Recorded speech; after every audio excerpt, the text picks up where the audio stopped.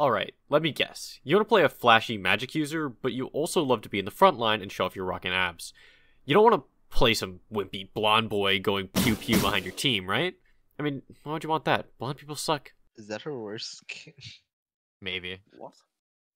What do you mean? I mean, there's a lot of Ari she's skins. blonde in this. Exactly. You need a beefy boy who can use magic like a pro. This is where Sylas comes in. Sylas fights for a cause, he doesn't hide behind forces like a cowardly king, and he's a genius tactician. Like me. Like I said earlier, Sylas fights for a cause, and if you want to learn about him, we must talk about that cause and what led him to lead it.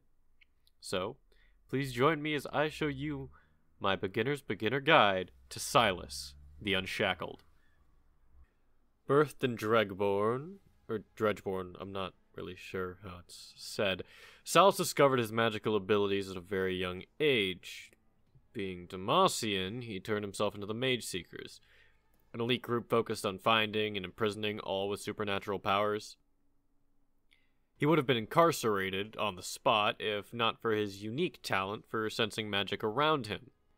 With this ability recognized by the Mage Seekers, they decided to make him a lapdog, finding all the mages in Demacia and, well, incarcerating even the ones who could hide it the best. He did start to notice one little flaw in their in the mage-seeking business. You see, any poor mages were locked up immediately. Any royal or even middle-class citizen who exuded any level of magical power was given less than a slap on the wrist. Some being able to become political figures inside Demacia. This blatant hypocrisy sowed the seeds of doubt inside Sylas's mind that would soon bloom into a beautiful revolution. Eventually, through these mage-hunting expeditions, Sylas met a young girl named Kyra, who willingly gave herself up to the Mage Seekers. Seeing a little bit of himself in the girl, Sylas took pity on her, but, well, as soon as they made contact, Sylas absorbed Kyra's magical power, and may have killed a couple people in the area, including his mentor, which was kind of a bad look for Sylas. So after that fiasco, Sylas was locked up inside the darkest depths of Demacia. He was named the most dangerous mage and was given petricide chains as a gift for this title. Petricide is a magical nullifying mineral, by the way. Basically, he was Demacia's highest threat because he had Delsin Rowe from infamous Second Son powers. Or that guy? Anyone even play that game? I'm gonna touch everything. While in his cell, he begged for revolution, garnering hate for nobles and any of their followers, calling them swine and sheep respectively. He spent decades fantasizing of a world where mages are seen as equal and are allowed to see the world without steel bars blocking their view. And, also maybe wanted revenge and wanted to murder any royal who got in his way. Eventually, thanks to a magical descendant of the Crown's Guard, Sylas learned the secrets of petricide, and, well, he used the magic encased in the mineral to escape his confines. As he hid on the outskirts of Demacia, Sylas amassed a rebellion of mages, but he never said that he led them. In his eyes, they were all brothers and sisters, all equal in their goals to take down their oppressors. He's just the one leading the charge. It's different. It's like socialism. I love socialism. God, I love socialism. With the help of Sylas's new regime, he began to sabotage and execute Demacia's nobles.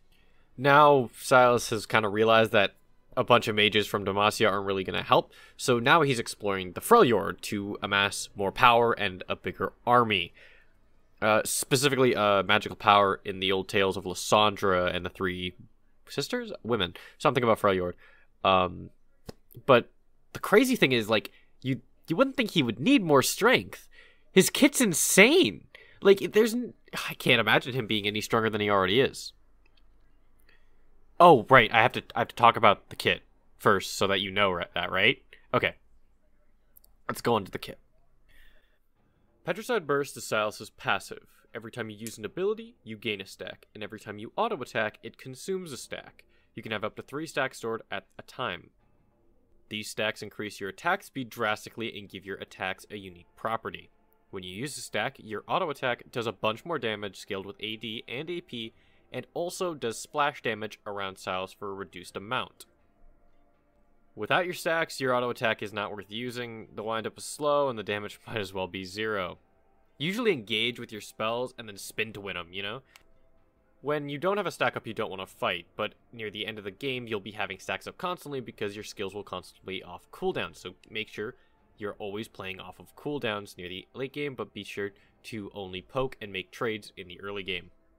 Be sure to be actually using these stacks, though. If you don't use an ability to regain a stack or auto-attack at all, these stacks go away after 4 seconds. So if you're not doing anything, you're just wasting stacks and basically wasting free damage. Sylas's Q is Chain Lash, and it's exactly what it sounds like. Sylas slams both his chains down in front of him, leaving a small magic orb on the terrain. The chains deal an alright amount of damage, and the initial attack slows for 1.5 seconds. The magic orb explodes after 0.6 seconds, dealing a solid chunk of damage to all those who stand in it. It's definitely a weirder ability and takes some getting used to, but I'm sure that you can get used to it after a few matches.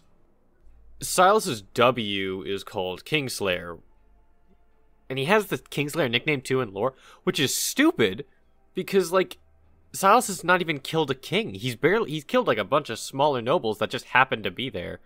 Like, Scion has killed a king. Why isn't he the Kingslayer? Why doesn't he get his W be called Kingslayer? Whatever. Whatever. So, W is a point and click that lets Sylas dash towards the enemy target and deals a pretty solid amount of damage. If your target is an enemy champion, you heal an absurd amount based on your missing health and AP scaling. This heal is what makes Sylas such a threat. I'm not, and I wouldn't say it's busted, but I'm not saying it's weak either. It's a little overtuned. Be wary with this tool, though. If you use it too early, you won't have the survivability in a fight because you won't have anything to heal yourself after you are taking chunks and chunks of damage, which is kind of a problem for Sylas. So usually you want to use it later, or you could use it early and just pray that your cooldown's off in time. Another way to use this is to use it in the middle of a fight after they've used about half of their damage, so that, you know, the other half, they have to burst down, and then while they're waiting for cooldowns, you're also waiting for cooldowns, and you can just smack a W. You'll still get a bunch of damage in while you're waiting because you have all your other skills to deal with while they are useless. And honestly, this isn't in the script, but this move is so fucking good. It feels so satisfying, but I've had so many problems with it. But, like, this is your main thing. If you want to play around any tool in the game, or with this character, you have to kind of play around this, but not too much to the point where it's reliant on it. Did eat that, honestly. Hit me. Come on.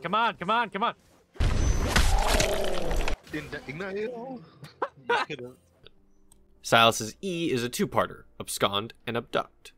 Abscond is a small dash. It doesn't seem like much, but this is such a vital utility to it. It's really strong. You can use this to dodge skill shots, gap close, jump over walls. It's kind of ridiculous. I mean, it's just another dash. A lot of characters have them nowadays, but when you're playing against a non-mobile laner, it's so good. It's so good. And then after you use Abscond, you can recast E to cast Abduct. Abduct is a very slow skill shot that drags Sylas to any target hit to explain his cause a little bit clearer. It also does a decent amount of damage on contact, and knocks up and stuns for about 0.5 seconds. Abduct works beautifully with your dash, which is why it's the recast. You can basically just dash in any direction, so you can make sure that the minions aren't going to block you, and then shoot out your chains, grab them, and just get right up to you, and just burst all your stacks with the Petricide Bursts. It's crazy. It's insane. It's an insane move, and it's a huge gap closer for Sylas, and I would say it's probably one of his most entertaining moves, at least. Alright. Sylas's ultimate is ridiculous. Alright, so if you're around an enemy champ, you can click R on them. Congrats. You now have their ultimate ability. That's it. I mean, you just steal it. You just steal it. Any AD ult actually gets converted into AP. It's slightly less AP than if it was normal AD, but it still converts into your damage so that if you take a Lucian ult, for example, it's still good. It's just crazy. I mean, the one drawback is that you can't retake an enemy's ult for twice their ultimate abilities cooldown, so you can't have a crazy ult all the time, but you still get to steal their ult at least once. You can also see if you can take an enemy's ult by this little circle underneath their feet or around their player model. That is kind of an easier tell than to just do the math in your head. So, but oh my god, I'm sorry, I can't get over how fucking cool this move is. You literally just Uno reverse card. No, you a motherfucker. Do not fuck me over in this. I swear to God, if we lose this. Go, go. Do stop. Win. Please. Do not be shit. Oh my. Oh! That was actually clean as fuck! Fuck. That was actually puck. It's just crazy. Anything you could do, I could do better. You'd feel like, whatever. I'm done. Oh, yeah. What does that even mean?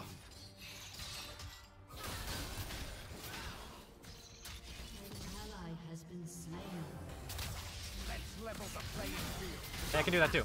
Bye-bye. Oh no, Mordekaiser. I can't show all of the moments that stealing an ult has saved me in a fight because it would make this video huge and just way too long. But no, it happens a lot. Like a shit ton. Like an unnecessary amount. Hell, it's so sudden that sometimes your allies have no clue what the hell you're doing. Ron? That would be pretty fun. It's like, alright, who ordered the tower shot? Quite fucking sad. Fucking good deal. No one would be happy in that, yeah, shotgun. Yeah. I wonder what else. Coming up. Okay. Oh, wait, I fucked up. I went the wrong way. You died. That's cool. Why are you not dead? That ain't me. Oh, wait. That was awesome. That was bait, bro. Wait, Thank you. I genuinely you thought I was an idiot, but really I was Sylas, the smartest man alive. Like... Oh, and if you want to know what skills you max first, it's WQE. I think that's the best version. It just works out. Cool. Oh, and items and runes, just show them on screen. If you want to take these, you can. Again, just look it up if you want to know super well. I just go with whatever I'm told.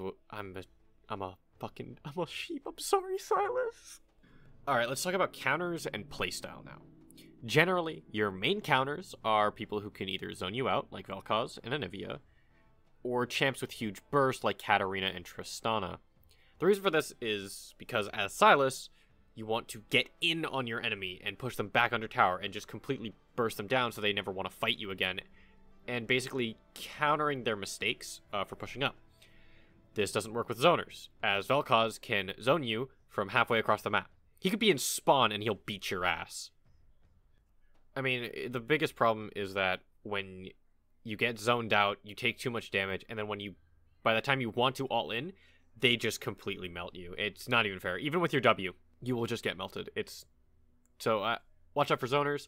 The reason that burst champions are so difficult is because the whole point of playing Sylas and using your W is that it scales dramatically with missing health. So if you hit them when you're at 20%, you get up to 60 near the end game. And that's a problem when it comes to characters like Tristana, because her bomb goes off when you're at half health and it will kill you immediately. So you either use your W early and you get way less health regen, or you die. There is no in between. Yeah, I know I did it with the W, but generally when it comes to Sylas, there isn't really a skill where it's like, this move is literally broken. Play around this. This. It's so good. Oh my god, it's broken? How did Riot release this?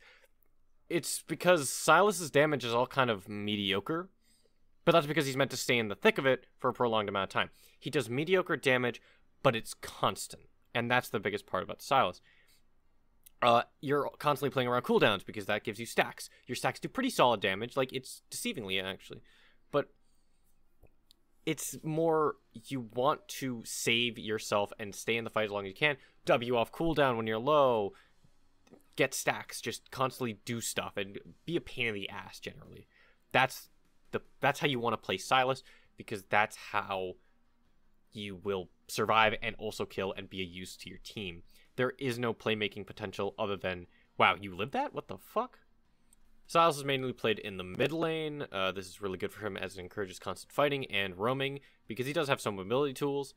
And basically it's just to give your team advantages when it comes to either roaming to get kills, getting mid advantage so that you can get dragon easier. And plus, when you roam, you get to steal some juicy ults when you can. And, you know, if you steal an ult, you're probably going to kill someone on the enemy team. That's a win-win in my book. You could also play him top lane. It's like mid lane, but in solitary confinement. I've had some disgustingly good games in top. Fuck. I need to keep going with this. Got it. I mean, this is the point where Cho'Gath's probably ahead of me. You hit. No, you. Okay, you both hit 6 at the same time.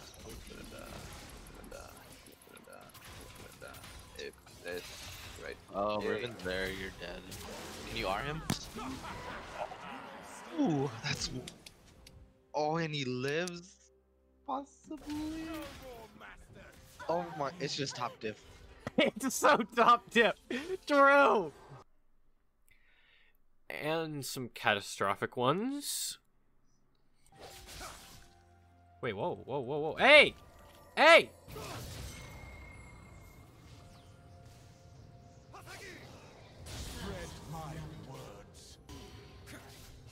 I was just wondering if Oh, wait. Okay, so now let's move on to the League Universe page.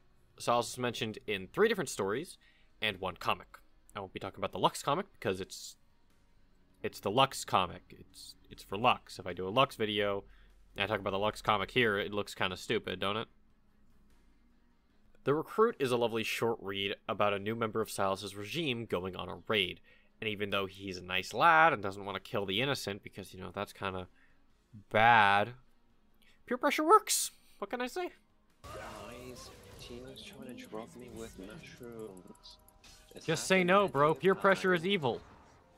No, peer pressure's the good way to do it. Yeah, you're right. Yeah. That's how I'm got. Me and my homies love peer pressure. Turmoil isn't actually focused on Sylas, but instead focuses on what his actions have done to Demacia. We also get to see Cithria of Cloudfield. Riot, please make her a character. She's so cool. She's so cool. Sorry. Cithria is tasked to escort a mage and 2 mace seekers from the border to their capital, Demacia City in Demacia. It's like Quebec. That's generally the gist of the story. I really like it because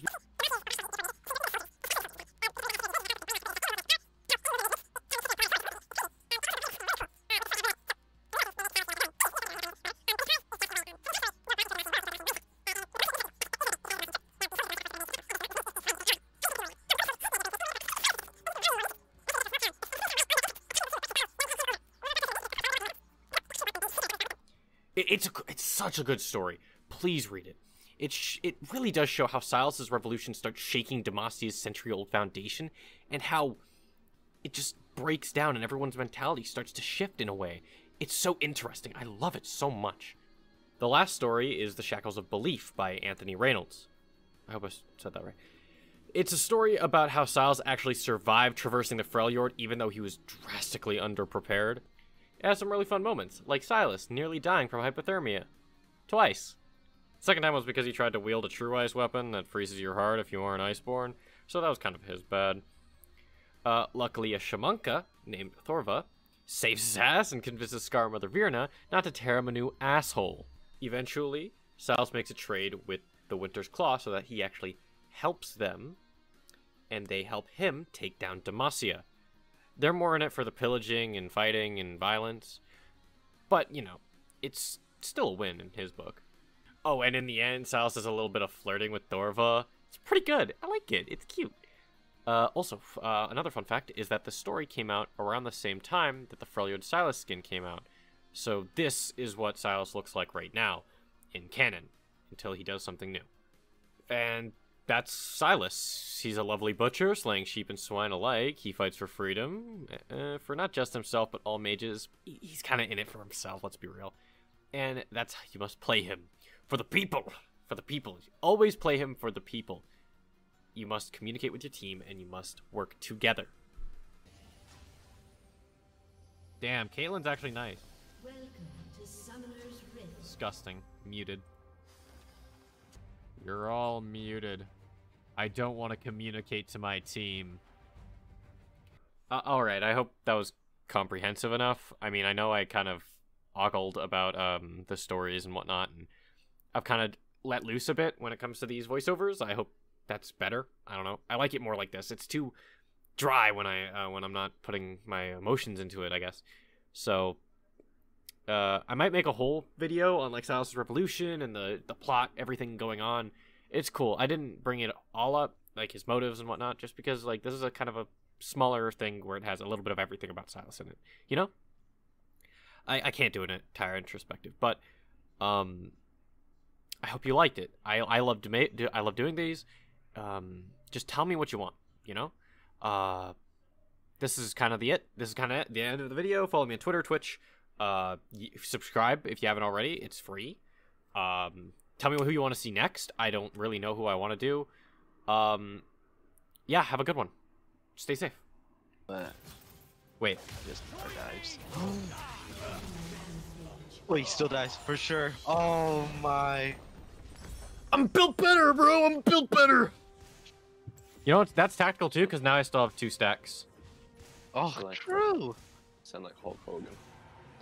Now listen to your brother. No, listen to your brother. I'm built better. I'm built better. What else does he say? The N-word. Oh god.